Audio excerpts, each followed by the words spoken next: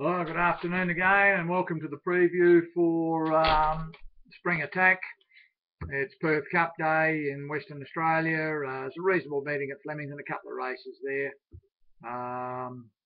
Sort of going through them, trying to find something at a bit of a price.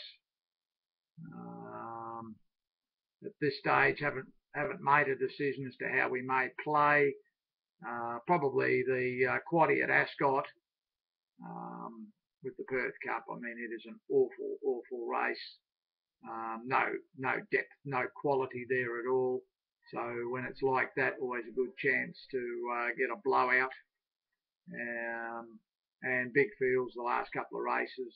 Found one in the last that's trialled well that may be a bit of a price that we could have a little stab at, but we'll get to that later. The opening few races at Ascot, nothing of any great interest. Race 4, Silver Spec was pretty impressive, winning first up. Barrier 2, this is no harder. It's going to be hard to beat. Trading Day, it tramped wide and was too good for them first up. It's got the bad gate. So no advantage there. They look the best too. Miss Bucks is an interesting one. This was settled last and just didn't do anything. But it had 3 really good trials leading into that, so it was a bit of a surprise how poorly it went. Wouldn't be surprised to see it bob up at a big price. Number 12, Paso del Prado. Now, new trainer coming over to WA, obviously. Very soft trial about a month ago. Interesting to note that he's given it a month off. And good trainer, Andrew. So just be careful with this one. He might have this one geared up for this day. 4 on top from 2, 6, 7, 5 and 12. Race 5, don't like the race. Thunder Lovin' went poor first up after a really good trial. They found a small problem. Then he took it back to the trials. He rated stone cold.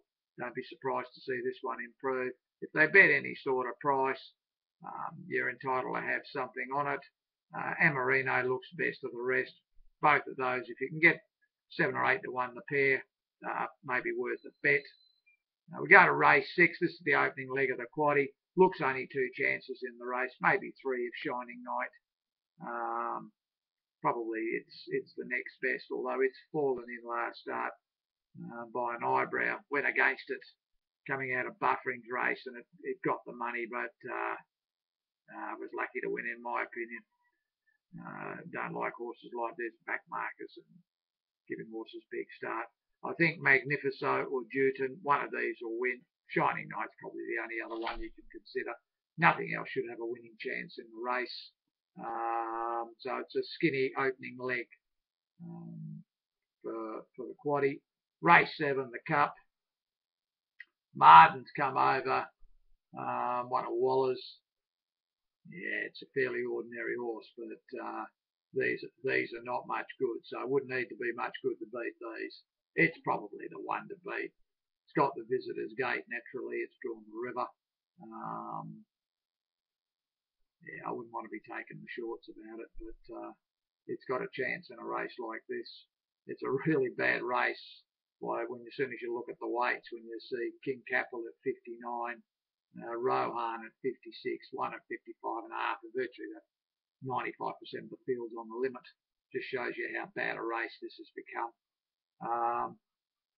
There's a couple here I think we'd probably include at the price. I think Moonlight Bay goes in. Starlight Lady will go in. Pop Culture won't be any fancy price, but it's got to go in. Dane Lick, Cybercrime, Operational. These have all got some winning chance. It's an awful race. We'll probably load up quite wide. May even play a pick 4 here by virtue of the fact that the field's so bad. Anything could run a place. We might fluke something at a big price. I've got 16 on top from 6, 13, 2, 9, 8, 14. Race 8, Miss Topsy Turvy, into a nice mares race here. probably going to be hard to beat. Bippo Bo, no bungus, was good last start. It'll be in the finish. Rose of Choice. Don't think this runs past 14 or 1500, so I'll be happy to risk it again. We risked it last time and it didn't disappoint us. It ran bad. I think we'll give it a miss again. Probably include Elite Bell, Rosalie looking ahead. Take half a dozen there. There's a bit of value in that race. And the last, now, Raised in Flames. Interesting one, this one. Nice trial.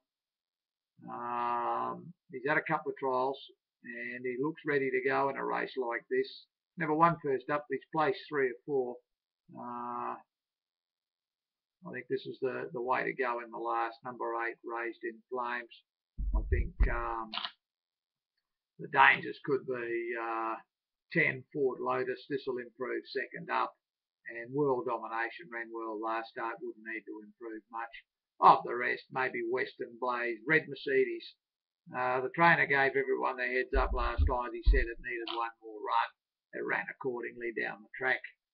Don't be surprised to see it improve at a bit of a price. I've got 12 on top from 10, 8, 3, small chances to 11, and maybe the 7. Eagle Farm, nothing there of any great interest.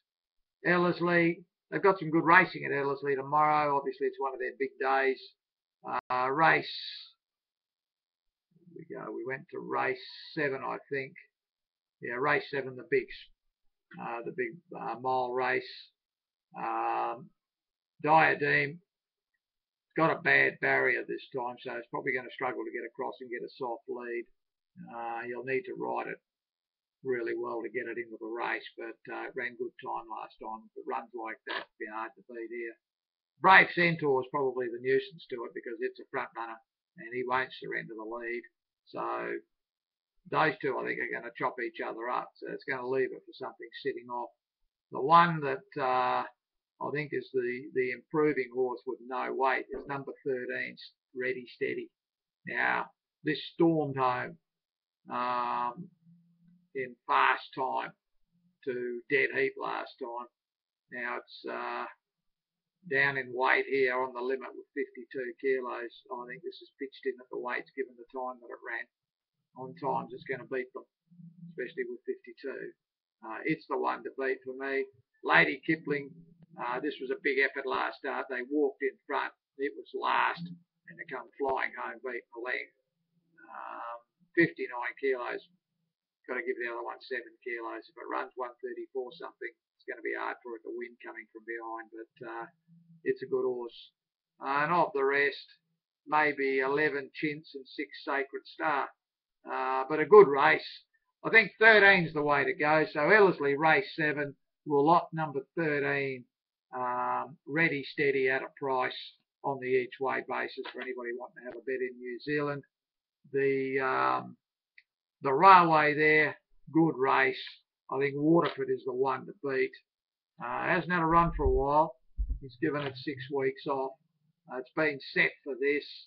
I think it's the one to beat. The danger, I think, if they ride Natusi properly and just wait, and he comes with one big run at the end, it's the danger. So I'm going to go for 9 to win, save on the 4. It's a good race. Quality sprinters, probably the best they can muster at this time of the year. 9 Waterford on top from number 4 Natusi. Got the Auckland or City of Auckland Cup. Good race. Number 15 Mosquito. This was a good run last start. It was winding up nicely. They went back to last. Got barrier 5. It won't go back to last in this. I think it's over the odds at 10 or 15 to 1. You'd probably get better than that actually. So must be included. So we'll opt for Ellerslie race 9, number 15 on the each way in a pretty tough race. We go to Flemington. The quaddie starts with one of these mongrel staying races. I mean, we got knocked out of the quaddie last week in the 2500, something that coming out of a Stony Creek nonsense race, has got up and run the 25. This is worse, 2800. And a lot of these are going to be going up and down in the one spot, 600 from home. I don't know whether we'd bother playing the quaddie. If I could find an anchor somewhere in one of the other legs, we'd probably load up in this crap race. I mean, Unchain My Heart, Crafty Cruiser, Hurdy Gurdy, man, these things are running around every week. Blazing Dragon, we've had a couple of goes with it. It's not much good. Call Me Dance coming out of weak Adelaide form. Outback Joe was not a bad run. This one could be won at a bit of a price. If anybody's looking to have a bet in a nice staying race for crabs. Number 6, Outback Joe, but really tough race. Race 6, disappointing race to Standish. Usually they get a big field. Shows you how bad these are. You've got Ethiopia with 59 and the rest of them got 54 on the limit. So no quality here. SA Raider, the South Australian, runs up to its last run. It's got a good chance to win this. Most of these are no good. Flamberge, it knuckled at the start for last start. That was really the end of it. It's probably got a chance. By the way, ran a nice race down the straight, but it's an 8-year-old now. And again, De Circles, not impossible. Morant got a bit of cat in this. Last 2 starts, loomed up, looked like it was going to win twice, and then gave it away. Addiction to Rock on the Adelaide form, I suppose it's fairly close to SA Raider.